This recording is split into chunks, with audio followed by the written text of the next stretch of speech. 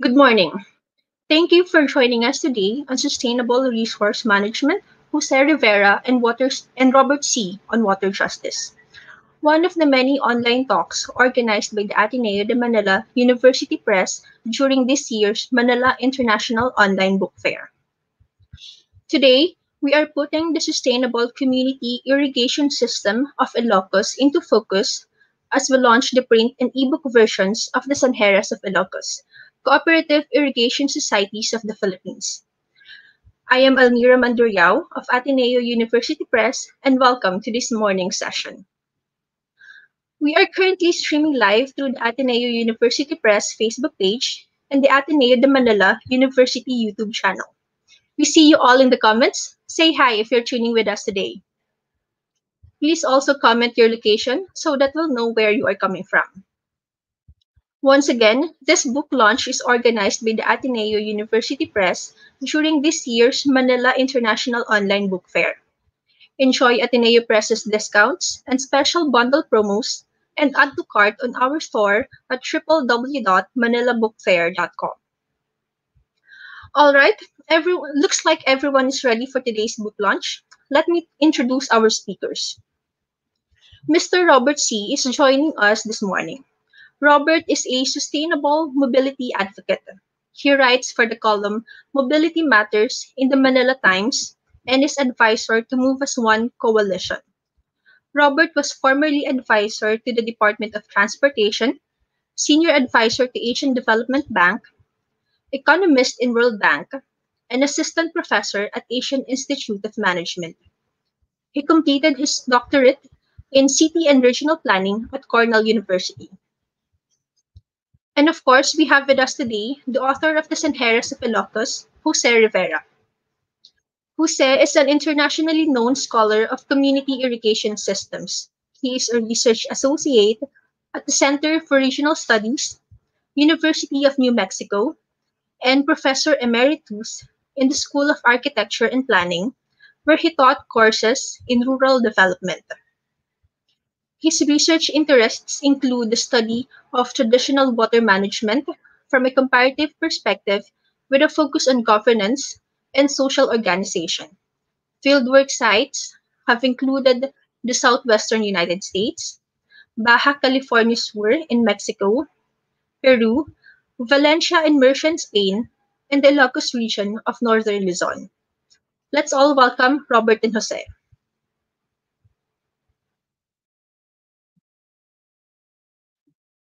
My job today, Hello. friends. Good morning and good evening, Jose, who's coming to us from New Mexico. My morning. job is to get everyone here to learn about Jose and his marvelous book. So maybe we'll go right into that, Jose.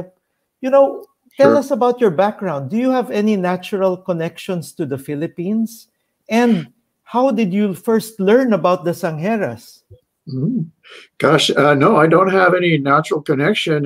It has to do, though, with some sort of similarities. Ilocos, as we all know, as you know, is one of the most northern regions of the whole Philippines, and so here in the United States, our state of New Mexico is also the northern part of what used to be Spain. So both Ilocos provinces in New Mexico share that kind of history as colonial provinces, for more than 2 centuries. So we have that as a common area. But no, I had not been to the Philippines or Ilocos until I went to conduct field work. And as far as where I learned about or heard about the Zanjeras, the irrigation systems of Ilocos, was through the work of your professor, Walt Coward, when, at Cornell University.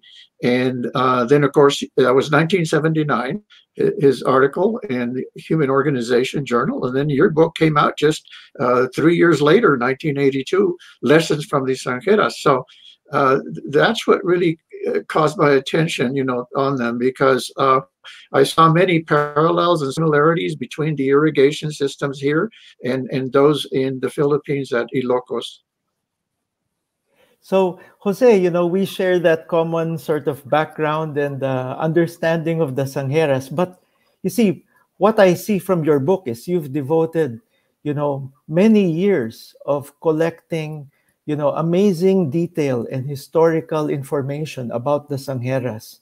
And what about them, sets them apart from many of the other irrigation organizations around the world? So what about the Zanjeras captured your interest and motivated you to devote a huge amount of your professional life, to studying how they work? Well, basically because they have endured, for centuries. there in Ilocos, and similar to the irrigation systems here. Here they're called acequias, which is an Arabic word. And so the two parallels there, these are what I call, when I taught, in community regional planning, your field and mine as well, I tell my students that these are people's institutions. That's really what caused me to focus and study both the Zanjeras of Ilocos and the acequias of New Mexico, is that they have endured, they are run as a self-government.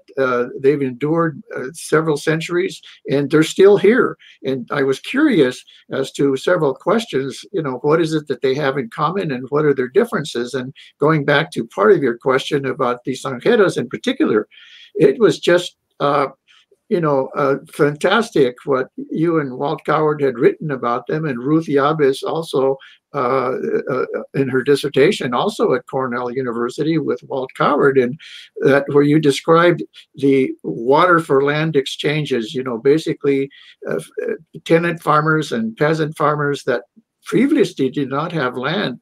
They negotiated with landowners and exchanged water for land. Basically, they dug out the canals for the Zanjera system, delivered water to all of the fields, including the landowner fields, and then their own. And so the landowner gave up part of the land.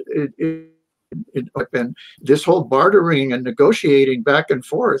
And then, of course, the attar that you've written a lot about, you and Walt Coward, and that the irrigators, the Zanjeros, as they're called,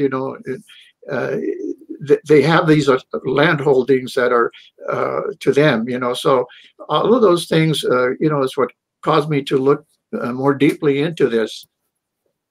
No, this is the fascinating part. Perhaps not very well known in the Philippines, but like you say, these are amazing institutions that have evolved innovative practices that have promoted sustainable agriculture and resource management for centuries, right? So this is really an amazing thing. Now, you mentioned that you've also done work in other parts of the world on similar institutions in the US, Mexico, Peru, and Spain. So what did you find in common, and what did that tell you about their perhaps origins? Yeah, well, a lot of it is their governance. They have an executive board of one kind or another. They have officers. They have rules and regulations of how to share the water and distribute it. They have principles of equity and in the distribution of water. And so these are found in many parts of the world, and in addition to the countries that I've been in. And so that was part of my objective, was to say, okay, what is it they have in common, and what is it that are the differences, and then what makes for those differences, but in common, they have survived in other parts of the world too, but with the challenges, of climate change and urbanization and loss of agricultural land and overpopulation and so forth. I was curious. That's why I looked at these other countries. How are they dealing with these common threats, if you will, as a global, sort of movement. But in trying to trace also how they are evolving and how they are facing, current, environmental challenges, did you find, some common elements about their origins? So it's always been a question: did these institutions evolve sort of indigenously, through their own sort of, trial and error? Or were there also perhaps some inputs that had come, from imported sources? Yeah, it really is a combination. It's a mixture of both indigenous features. Certainly the bartering and exchanging water for land, that is totally unique to the Philippines. I have not found that anywhere else, and so the indigenous features are there, but then also there are some commonalities with the acequias of of Spain in particular, and those here in New Mexico as well. And that has to do a lot with their social organization societies. These are irrigation, institutions. Irrigation Society was an executive board and rules and regulations, and they monitor and compliance, and their government, is what's a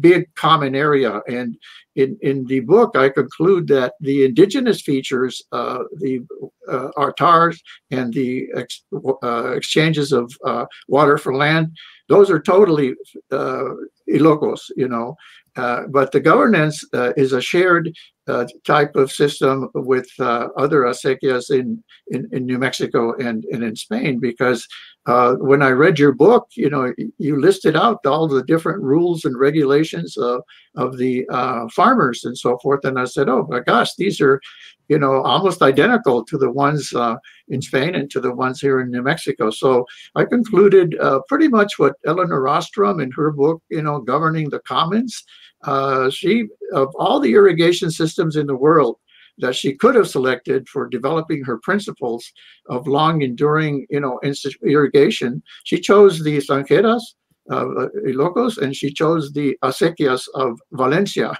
And so, that was really, part of what I was looking into, how they are similar and also how they are different. So I concluded that Ostrom was on the right track, and so were you, because you pointed to that too in your book, that there were early reports from Spanish priests in 1630 that there, chronicles during that 17th and 18th century.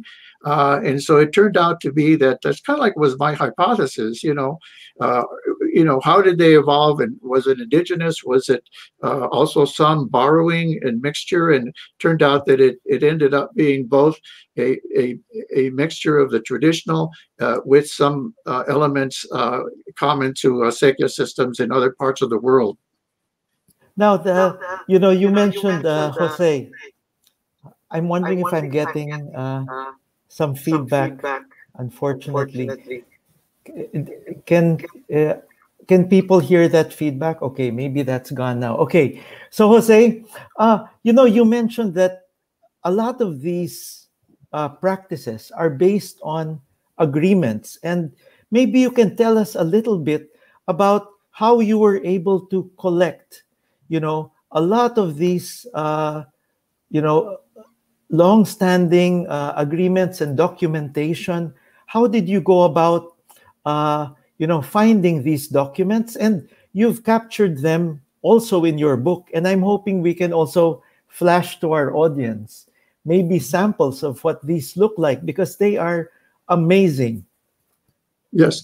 Well, that was part of my field work. I mentioned Walt Coward before. Well, it turns out that I had just finished a book about the irrigation systems here in New Mexico.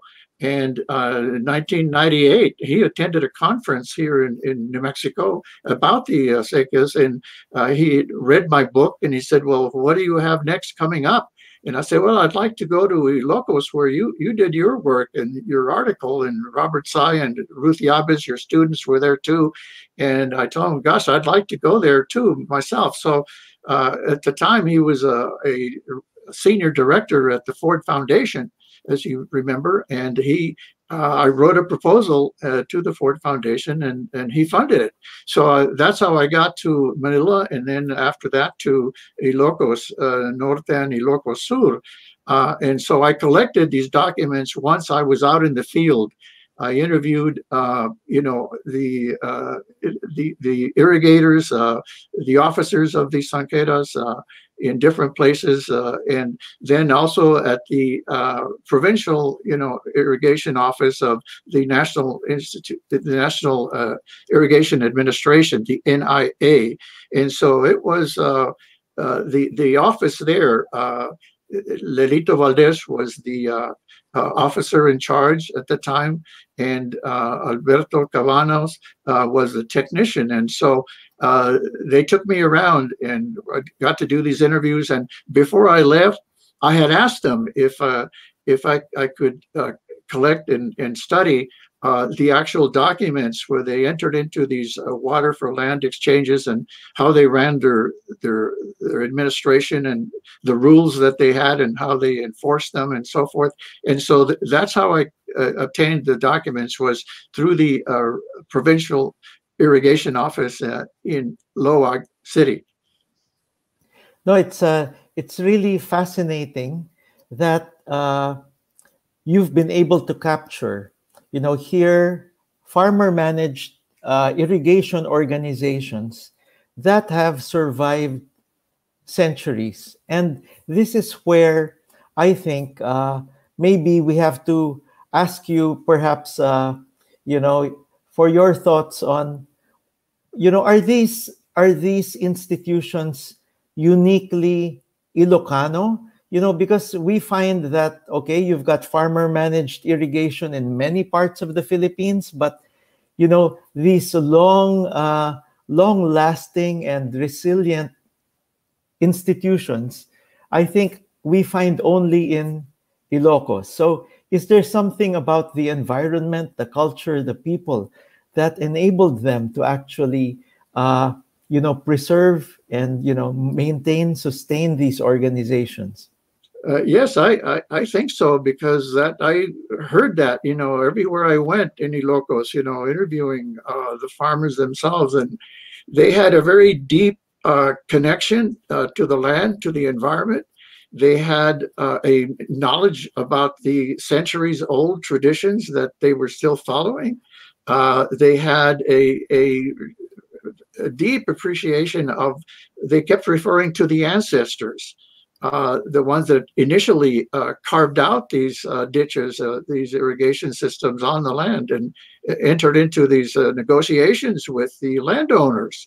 Many of those were wealthy landowners, and here you have tenant farmers and others, that previously did not have access to land. They successfully negotiated. So those were the ancestors. And so I think that the spirit of the Ilocano, in terms of reverence for the land, a deep appreciation of the ancestors, I think that's what makes a pretty unique characteristic of Ilocanos. They're also known for being very hardworking and industrious and getting things done. And I certainly found that to be the case, both by the field work and observations, but also the documents. They were pretty skillful, in negotiating with the landowners, and they set about, having sort of like a balance of, we'll do this if you do that. There was a mutuality kind of spirit, going on, and the fact that they developed their own rules. They were not imposed. They were not created by the government, provincially or regionally or nationally. These are actually autonomous governance, irrigation systems. And I think that's one of the features that has enabled them to perpetuate, into centuries later, is that they have the autonomy, which does make them different. Going back to your question, how are they different from other farmer associations and farmer organizations in other parts of the Philippines? And from what I can tell, it's really their governance and their autonomy. They can make decisions pretty quickly and implement them, without having to go through a bureaucracy of a kind, So that really fell into what I was interested in, was, as I call them, people's institutions, people running their own, institutions. No, you're absolutely right, Jose. These, when you actually probe and study the institutions further, and even the agreements, there are many intricacies of these institutions, but so many of those intricacies actually enable them to survive and give them, so many of the strengths that they have today. But one point I think you've also mentioned in your book is that they're facing today many challenges. And some of these challenges are, of course, threatening their existence. Maybe you can tell us a little bit about what some of these challenges are and how you think they are confronting these risks and threats. Yeah. Well, surprisingly, at least to me, in your book, you laid out, several challenges that were already underway. And then 10 years later, Ruth Yabez, in her dissertation, she also found many of those challenges going on. And certainly I did in the year 2000. So like every 10 years, but the problems and challenges multiply and they increase in intensity. And for example, I think both you and Ruth, commented about, overpopulation, threats to conversion of agricultural land for urban purposes, and then the monitoring that's required, of the system. So, youth leaving the countryside, so to speak, and moving to jobs and employment centers in the cities and so forth. And so many of those challenges still continue, but they have increased over time. There's more competition. There's more scarcity for water. There's more players, out there. And, just to give you one example, the Zanjeras, in terms of the National Irrigation Administration, are identified as communal irrigation systems, CIS. You know that acronym very well. Anyway, but there's 9,000 communal irrigation systems in all of the Philippines. Okay, and the Zanjeras, the number varies as to how you count them and so forth, but they're not more than 1,000, and so they really have to, stand out, to be able to get the attention of the National Irrigation Administration, so that was one of their challenges, is how do they navigate, through these challenges. And of course, more recently, and you all would know more about this than me, but certainly here in New Mexico, climate change is having a huge impact, on our system, and especially here because the water here is from snowpack, the mountains. This is a high desert, climate here in northern New Mexico, and the water comes from the snowpack in the winter. And so when the snowpack is down, as has been evidenced in recent years, and it's melting sooner and the runoff comes out too early and it ends, early for that reason. And so, those are the increased, challenges that are facing the acequias here. But going back to Ilocos, migration of youth, the population growth, the urbanization of the countryside, those are all threats and continue. So it's going to be interesting how the Zanjeras, navigate into the future. But I think they're doing a good job in my view.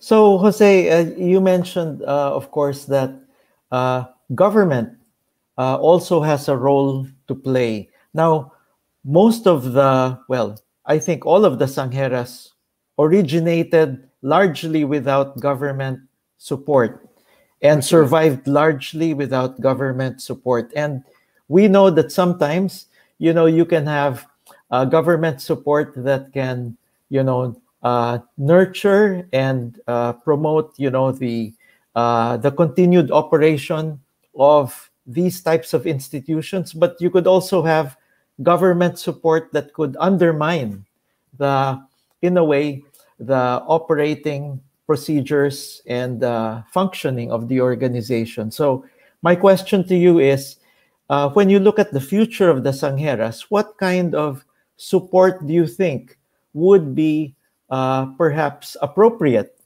coming from, for example, National Irrigation Administration, or perhaps even from the local government? What kind of support would they need to help with some of these challenges going forward? I think from all levels of government, certainly the municipalities, certainly from the regional offices of the Irrigation Administration, and also from the national. But going back to the municipal level, that's where we see a lot of encouragement right now. Just a few months ago in June of this year, 2020, the municipal government at PDIG in Ilocos Norte, the mayor has really gotten behind the Zanjeras in that municipal district, and they're supporting what they're doing. They're looking at them as protecting and preserving Ilocano history, Ilocano culture, and especially the agriculture. They're working together to increase the market, in terms of economic feasibility of the Zanjeras, and the production of local food that can come in very important, in terms of when there's a natural disasters and the national food supply chain gets cut off or something. Well, if local people produce enough, then they have something, in the bank, so to speak. So I think local government, municipal government, and the provincial office, at Loag City could do a lot, I think, with the Zanjeras in a partnership. And that's what the mayor put out very strongly. He said, we're partners, they're autonomous and we respect their independence, and that's really the key. And the strength of the Zanjeras is that they are autonomous and they hold together, their solidarity, if you will. And so I think the municipalities, and I do mention this in the book, that perhaps there can be some, zoning and or other regulations, conservation easements, and to protect the Zanjeras from, being urbanized, and value them as basically as cultural patrimony of Ilocos and cultural patrimony of the whole Philippines, and enable them to continue the irrigation that they have. Because as we know, flood irrigation, because that's what the Zanjeras use. They're primarily earthen canals, at least when I was there, as the same ones are here in New Mexico are earthen. And in both cases, the Ilocos and here in New Mexico, earthen canals, recharge the aquifer, because the water seeps into the soil. And at the same time, plants, shrubs, trees that grow along the banks of the ditches or these canals, they preserve, plant and wildlife biodiversity at the same time. So basically, if some conservation easements could be enacted through the municipal legislative process to support the Zanjeras, that level. At the national level, I've alluded to it already, that it's difficult for the Zanjeras to be able to gather, financial support from the National Irrigation Administration, because they have to apply, in the same way that other farmer associations, do throughout the country. And so, that makes it pretty difficult, not just to the National Irrigation Administration, but also the National Department of Agriculture. When Zanjeras apply, they have to apply right alongside the other farmer associations throughout the country. And like I said, there's 9,000 communal irrigation systems, let alone the national systems and other, associations. No, you've touched on a very good point. Amazing lessons from the Zanjeras in terms of sustainable resource management. And you also cited, that they are a cultural treasure.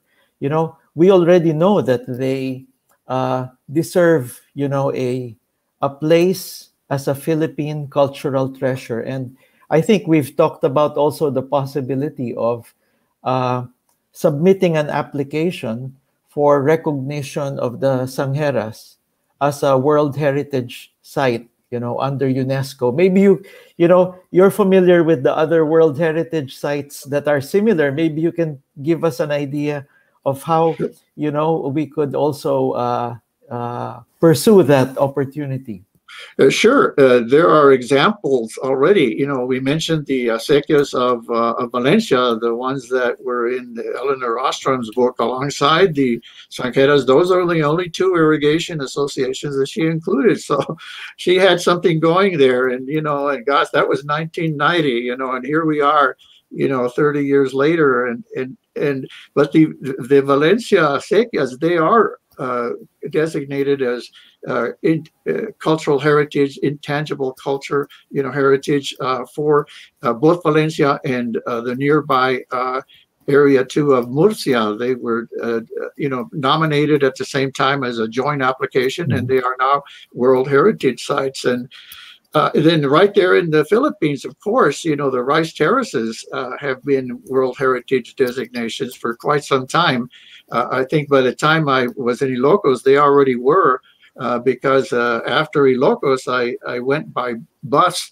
It took me a whole day of travel to get to Ifugao in the rice terraces there. And there they had their sign, World Heritage, so I think it's time maybe to move on with an application. Of course, it would have to be supported by the government. Certainly the municipalities where they exist, and also the regional offices and the national offices. So that is a good possibility. But meanwhile, I think there's a lot that can be done at the municipal level and the national level to recognize them as important cultural patrimony. No, Jose, your your book is probably sufficient, to help us with that application for that World Heritage recognition. So I think we will put this book to good use to pursue that application. But you mentioned also that one support from local government might also be to get more people aware of what the Zanjeras are doing, how they are able to manage their local environment sustainably, how they are able to, in a way, balance the interests of landowners and farmers, and even farmers who do not own land. They're able to find win-win situations out of a very difficult environment. And this could also become, as you say, perhaps even something that could be of interest to tourists, right? I think we really need to see so much more cultural richness in the Ilocos region. And this is really one aspect of it, which really stands out. As we confront also many of the other global challenges, we have today climate change. We have also degraded watersheds. We have, areas now that are suffering from, for example, more flooding or, other types of disasters. Again, the Zanjeras would have some useful lessons. Maybe you can tell us also your thoughts about that. Mm-hmm. Yeah, well, definitely. There's certainly a lot to learn from that. And this caring for the land, stewards of the land, the respect of the wisdom of the elders. They talked a lot about that when I visited their farms. And just bringing that forward, as you suggested, that not too many people may be aware of that. And here it is in the backyard, of all the municipalities over there. But I think there's increasing consciousness and increasing awareness that, hey, these are valuable institutions, and like you mentioned, they were not created by government, and so that ability to retain their autonomy, and because of when there is change, of technological, economic, or environmental change, as we have seen that been going on, they have the capacity to adapt, and that's why I've admired and studied all of these what I call people's institutions, because they are able to decide for themselves how to protect and preserve what they hold as valuable. And this natural resource management that you're talking about, clearly, there's lessons to be learned there, because, as you know, the Zanjeras share the water. They share it amongst themselves through their tar holdings. It's proportionate, and they share it with the landowner. And they have principles of distribution that respect, uh, equity and principles of fairness. And everybody, has a turn. They rotate taking of turns off of the Sanquera, and so those are very valuable lessons, that in terms of applying them to other natural resources and in the environment, air quality, and water quality, and other kinds of transportation, the field that you're in now, as well. How can people share the resources, and how can they be maintained and kept sustainably over time, and that's one of the beauties of Zanjeras here, and acequias in New Mexico and Spain, and in Mexico and other places, Peru, that these systems of irrigation are gravity driven. Okay, so they don't use fossil fuels. They're not pumping water. They're diverting water right off of the river when there is water. And when there isn't, then they shut down the head gate. Mm-hmm. And so unlike other more commercial agriculture ventures, certainly here in the Southwest, in Western states of the United States, a lot of it is commercial agriculture. The only autonomous systems are the acequias of New Mexico and in southern Colorado, our neighbor to the north.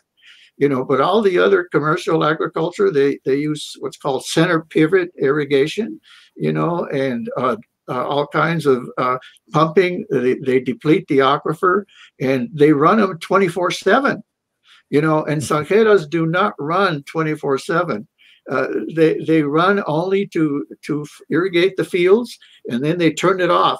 Then the next farmer, it's the next farmer's turn, and the next one, and all down the line until everybody gets a turn, and it comes back around again. So it's this idea of sharing. Whatever you have, you share it, and so in terms of high flow, everybody gets some. In terms of low flow, it's still shared. That's the custom and the tradition of equity in the system. So those are great examples that can be applied to other areas of resources, natural resources. How do we share? And then also this idea of self-government. They proved, that was part of your question earlier. What is it that attracted me, interested me about Zanjeras, is that they proved that they can run themselves, and it's far less costly. And Mexico found this out too. At one time, there was a centralization of irrigation in Mexico into irrigation districts, huge ones. And then it turns out that they were not as efficient as what they replaced. They replaced a lot of these small-scale irrigation systems. What in Mexico, colleagues that I have there call it pequeño riego, small-scale irrigation systems. And so now there's a movement to decentralize and go back in recognizing, the autonomy that that irrigation systems, had before. So those are among the lessons that. The irrigators at a smaller scale and that control the flow and distribution of water, they're more likely to take care of it because, they want water to be there sustainably and not pump it and use fossil fuels and all these things in the process, And the food supply system too, I alluded to that earlier, that, it's the acequias here are certainly really working on this, how to increase local food supply capacity, and so that, it reduces dependency, the carbon footprint and all the transportation systems that it takes to in the national food supply systems and chains, large grocery store chains and so forth. Well, the more that can be produced locally, that reduces that dependency. And so those are things that I think are important lessons from the Zanjeras. No, you're so right, Jose. When we look at really the biggest challenges today, right? It's a lot has to do with common pool resources that we have to manage, as a city, as a country, as a planet, and we have only to look at how the Sanjeras did it, right? There are many beautiful principles that come out of what you've written, but it's really a tribute to the work of all those Sanjeros over decades, over generations that evolved all these principles. It's really an amazing story, and I think you know you can almost imagine, right, when you're reading your book, as I did, you can almost imagine the faces of the people who actually crafted these beautiful documents, and the documents and the agreements. They're not only written so beautifully by hand, with uh, amazing calligraphy. They must have found the best writer in the whole community to write out these agreements. But what's contained in these agreements are amazing, models of how you have, these self-governing institutions. Mhm. So, I think we've had a lot of talking, but I think we want now to give opportunities to our audience to ask some questions, and maybe we'll take some now. I see some on my screen, and okay, here is one. It says, "I'd like to ask if a local water uh, if a local water code or water ordinance would complement the informal arrangements found among stakeholders in irrigation or distribution systems. Here in the Philippines, as asserted by scholars, water policy is driven by the state as primary actor and has a history of national policies overriding local informal arrangements." So, again, is the state as big brother sort of maybe undermining some of the informal local arrangements? I mean, what's your observation, either in the Philippines or in other places, Jose? Yeah, that's definitely an issue. Certainly here in New Mexico, we have what's called the Office of the State Engineer, and the state engineer is responsible for administering all the public waters of New Mexico, the rivers and the streams and the creeks and so forth. And so it's important to pass legislation, as happened here in New Mexico. The state engineer, was able to transfer water rights out of the canal, out of the farmers, system, and allow selling of water. Water here in New Mexico and in most Western states here in the United States is a commodity. It's a piece of property, and it can be bought and sold. Unfortunately, it didn't used to be that way. Traditionally, it was not.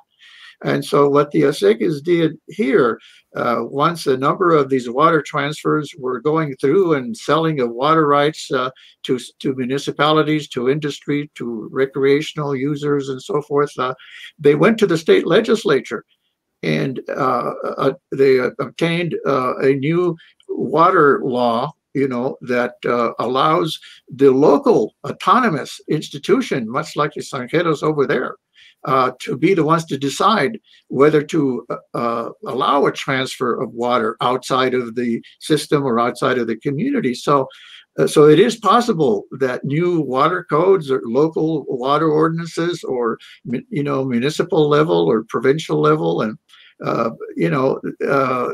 these can be changed. It's a matter of organizing and mobilizing resources and into a movement, really. And in fact, that's what it is here in New Mexico. The Acequia governing bodies and associations, they have a New Mexico association, and they have regional and watershed level and local acequia associations, and they mobilize. They are a movement, in getting these things done. They also, it is 2003 is when they had this new legislation passed by the state of New Mexico, the legislators. And they also passed another one that allows acequias to establish water banks, to save water. That's if it's not being used, because of some of these changes, the same thing, migration of young people and so forth. And if a piece of water is not being used on a piece of property, it can be put into a water bank, and then allows the administrators, they're called commissioners here, to then be able to put it to use, somewhere else. So basically, yes, to answer that question, it is possible. I don't know the feasibility of this, in the context of Ilocos or even, of course, the Philippines, but it has been done in other places, around the world. Perhaps a very good topic for future scholars, right? I mean, what kinds of rules or regulations can help to promote and support rather than undermine, some of the work of these irrigation organizations. Now we have another question. Maybe we can flash it up again. Here it says, a lot of rural poor and ethnic groups face development aggression as a reality, which could lead to displacement and environmental degradation in certain areas. Given this premise, one of the initiatives what communities do is to organize people's organizations that focus on protecting land or sea. What would be a way to strengthen these organizations aside from a policy advocacy approach? I would suggest basically that start from where success has already been proven.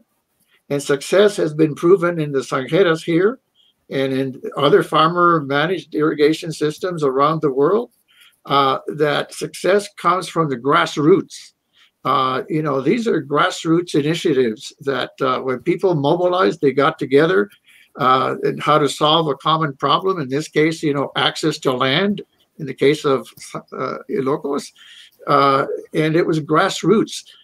So I would think that in terms of organizing people and so forth, and prior to policy advocacy, which would come later, would be to start, grassroots, kind of movements, and that takes an awful lot of work. It's good old-fashioned community organizing.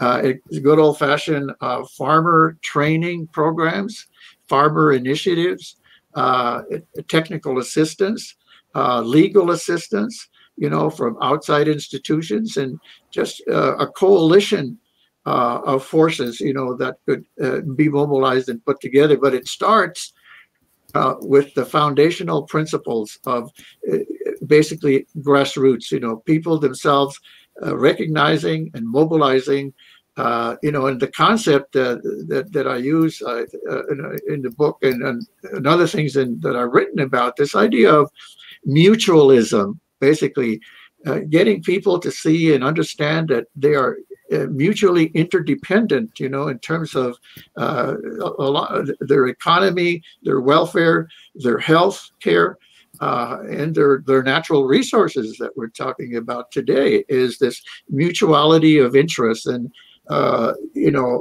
if everybody gets together and they adopt these kind of principles and they mobilize, that could be one way of then having a stronger voice, if you will. The acequias of New Mexico that I keep mentioning, they meet at the state legislature every year. The New Mexico Acequia Association and all their regional members and all their local affiliates throughout the state. They appear during the legislative session to make their presence known. They have a march. They use shovels. Spanish call it pala, and so they have a pala march. They call it basically a shovel march, and they Yes. go around the state capitol building, with placards and signs saying, "El agua no se vende, el agua se defiende." Water is not for sale. Water is to be defended, and so they make their voices heard. The Yes. news people, the television cameras, from Albuquerque and so forth, they're there, recording all of this. And then they, at noontime, they feed everybody. There's nothing Yes. better mobilizing tool than having a free meal. In this case, they have tamales. Yeah, yeah, it's like a And so fiesta forth. there, right? So, yeah, the legislators, yeah, they're in their offices in this one building already. They meet for a month and sometimes 2 months, and so they come out and they help themselves to the tamales. They talk to the irrigators and so forth and so forth. So that's one way that I've seen that it's done here. No, it's a very good point. So, two points I want to highlight. One is that the profession of the community organizer is often undervalued, right? I think we need to have more people working in that field, and for that field to actually be supported financially and economically. Second point is, you mentioned that these organizations in Mexico are able to get together and have maybe a federation, and that gives them also political power. Did you see any of that in the Ilocos? Because you have many of these Zanjeras, but actually coming together as a single large federation with a stronger political voice, they could probably elect the next governor. Yeah, I met the governor of Ilocos Norte when I was there. Marcos, the son of Marcos, was the governor there, and they were having an opening of the museum there in Loag City, and my gosh, the journals that they had the Zanjeras in the history of in this museum, and it's still there. It's online. Some of the documents that the museum at Ilocos, has these documents. So anyway, yeah, going back to your question about raising awareness and so forth, and actually establishing alliances. I guess I should mention that too. It's important. The grassroots can do a lot, but certainly the alliances help. Environmentalists. There's the environmental movement everywhere. The climate change issue and so forth, and all of these are important partners in alliance with they have natural ties, I think, to the Zanjera movement, if we could start calling it that. So it's important to mobilize all of them. But in terms of what was going on in Ilocos when I was there, I guess the strongest force was the case study that you had in your book, the Federación, the Federation of Zanjeras. I think there were 9 that were members at the time that you did your fieldwork and research, and they were still there when I went. Yes. Almost 20 years later. Yeah, I met with the president of the Federation of Zanjeras, So you're right. When you band together, like you've got 9, you multiply the families, Yes. of each of those federations, members of the federation, and pretty soon, there's political clout there.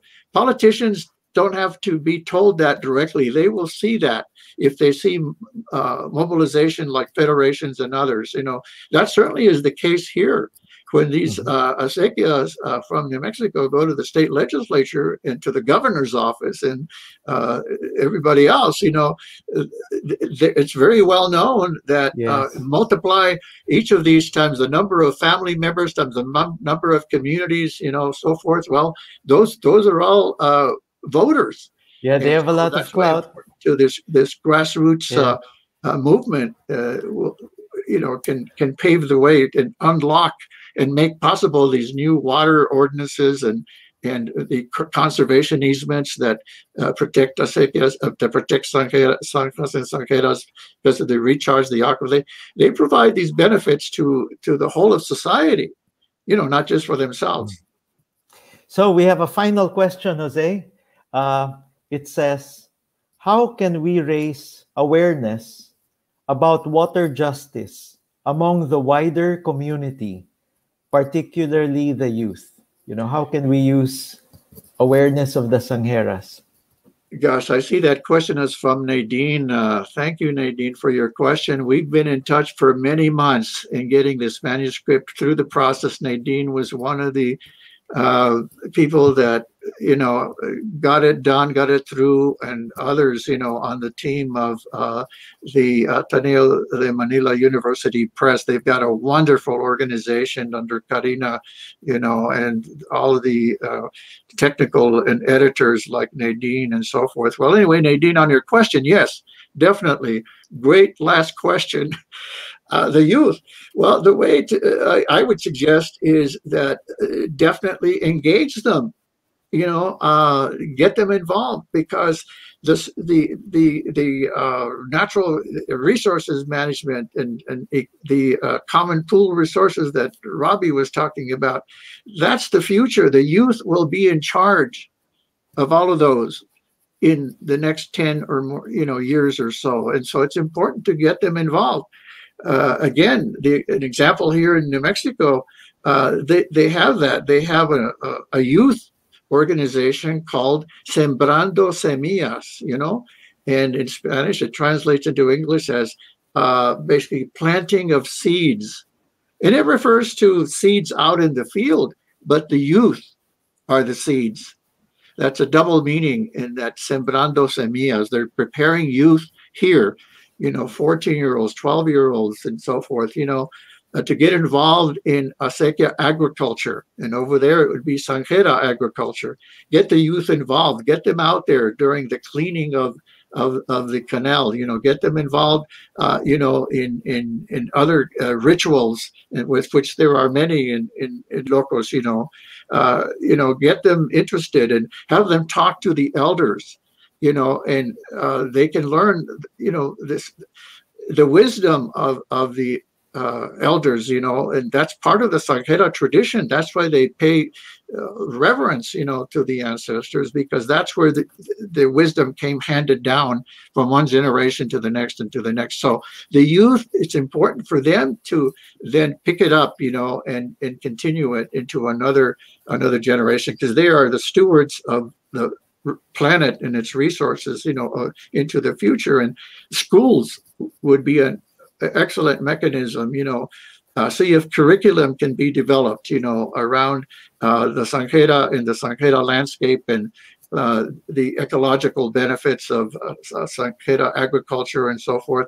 Have students interview the elders, as an oral history assignment from the teacher.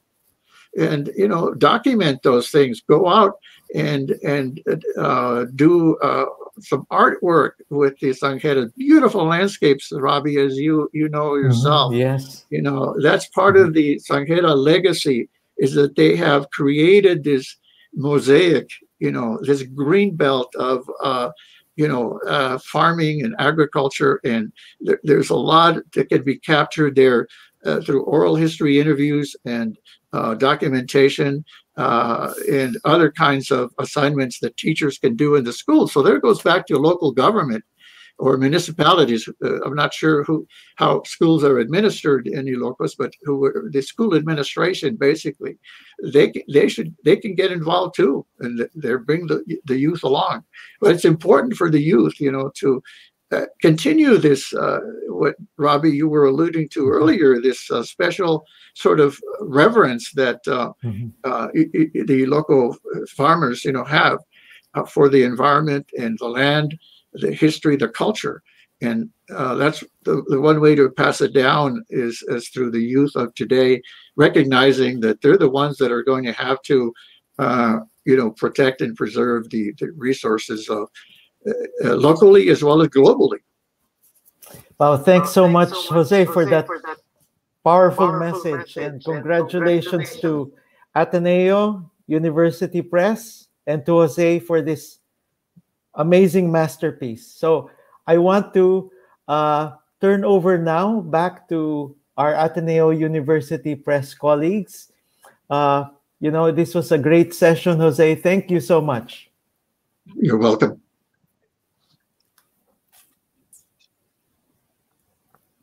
What a truly meaningful conversation. Thank you, Dr. Rivera and Dr. C, for introducing the Zanjeras of Ilocos and other sustainable agricultural communities from around the world to us today.